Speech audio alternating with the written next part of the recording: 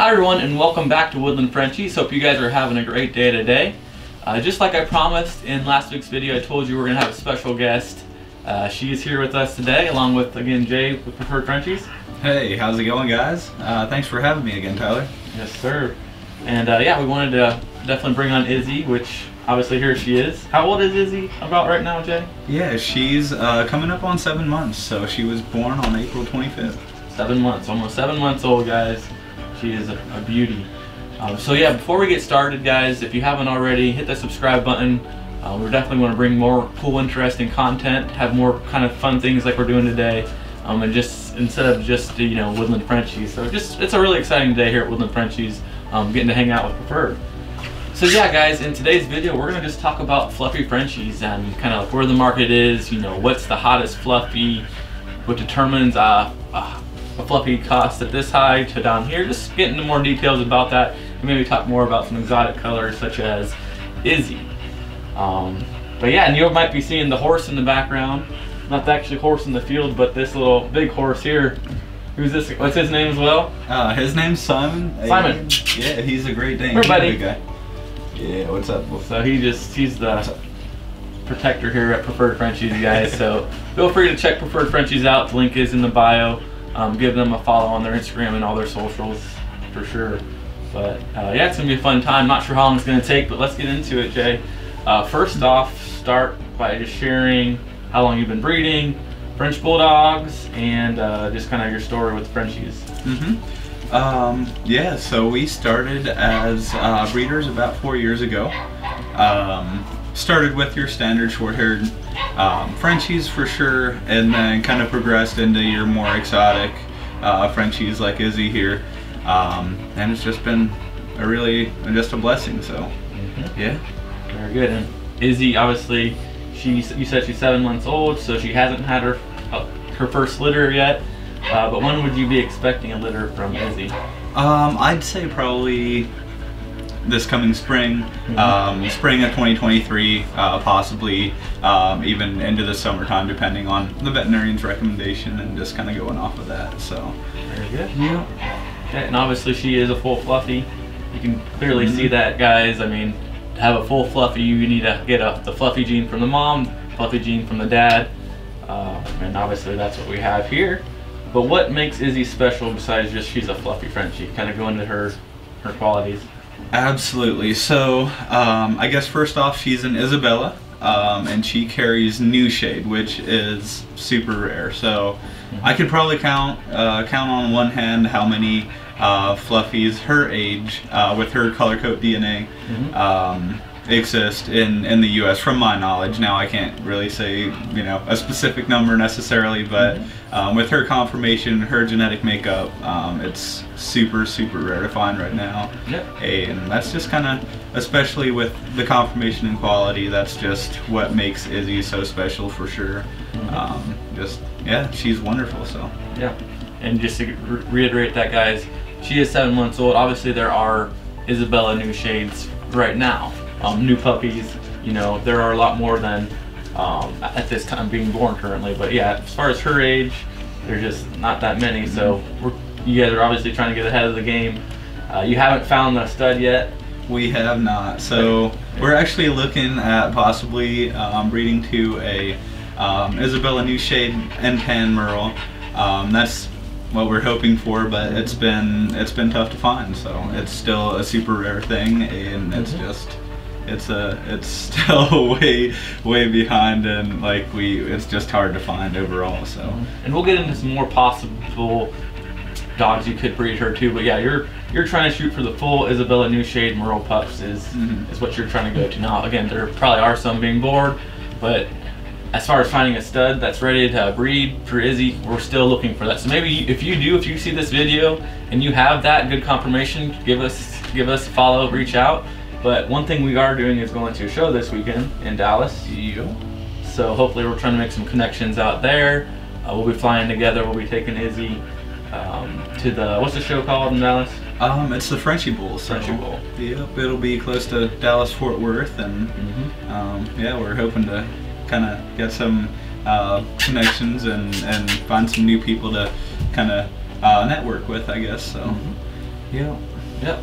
And then after that, not following, but the last weekend in November, we'll be going to Frenchies Gone Viral in Miami as well. So if you guys are watching the video, we'll hopefully see you there. But yeah, we're kind of partnering together, going together, hanging out, and you'll have Izzy at the Miami show, plus you'll have Tesla there, which I know you have a reservation on Tesla's litter already. They're a great customer you've been talking about, so we're excited for her to get one of her pups, and we'll show Tesla maybe in another video here, but she's beautiful as well. So other than, yeah, I mean, as far as price ranges, I mean, you don't have to get into specific detail, but I mean, as far as, let's just say somebody on this video here, they're not a breeder, but they're looking to adopt or buy a fluffy Frenchie. Kind of explain how that works. How, like, is that common right now? Like, do many people do that? Because here at Woodland, we don't have fluffy Frenchies, just being honest with you, but we wanted to bring Jay, Preferred, on and talk about that. But yeah, kind of give that rundown on just fluffy Frenchies in general. So at the time, to my knowledge, I don't know anyone selling fluffies as pets.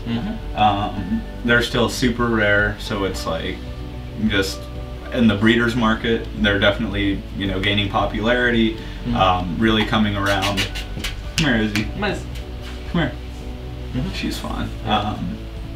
But as far as, you know, your pet market, your general, just people knowing about Frenchies, fluffies in general, is also like, that's just a really new thing. So it's as far as price goes, it's, you know, as far as pet pricing, it's definitely 2 or 3 times more than your regular Frenchie. But as far as your breeder market, I mean, you can go as far as tens of thousands of dollars, and sometimes ranging even to, you know, $100,000, $200,000. So definitely a wide range there, depending on color, conformation, just DNA quality, everything kind of plays a role in that. So absolutely. Yep. And then I'm sure, you know, with this, you know, with a puppy like this, I mean, you're obviously looking to sell her pups to a breeder.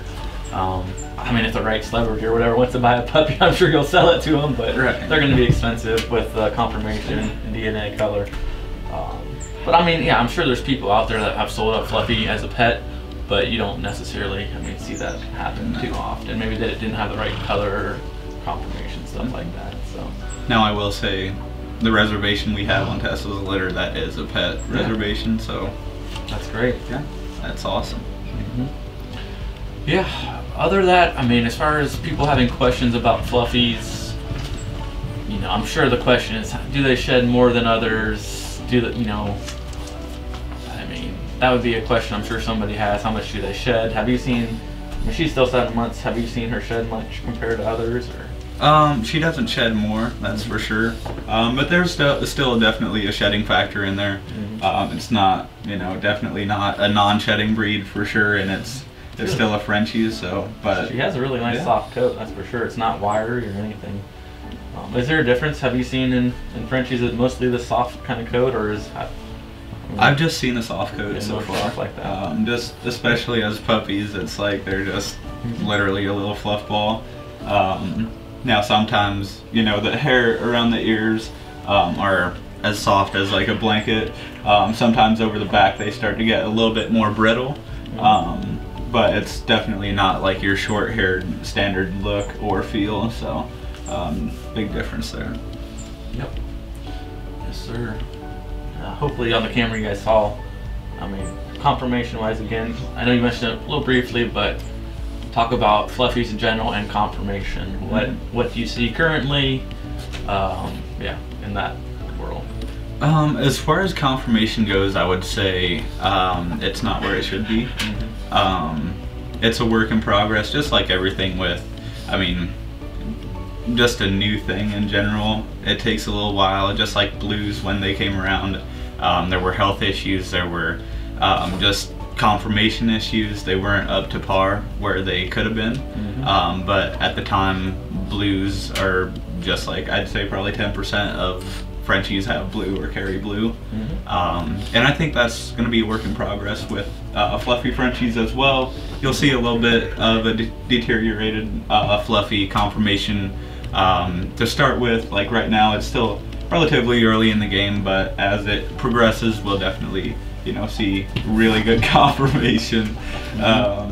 You know, just progressing over time and getting better with genetics.